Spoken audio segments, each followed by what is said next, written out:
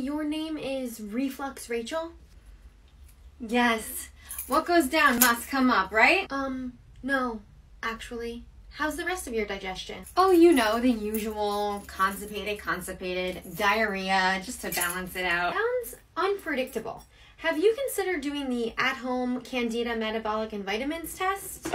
Oh, I have my labs run all the time. I just actually went to the doctor for a yeast infection, and they gave me antibiotics. I feel so much better, like all cleaned out. But you're still suffering from constant reflux, constipation, and diarrhea. Yes, and bloating, and some gas. Let's run this test. It's an at-home urine test. Okay, I guess I'll try anything to get rid of this bloat. Well, Reflux Rachel, your lab shows elevated levels of Candida.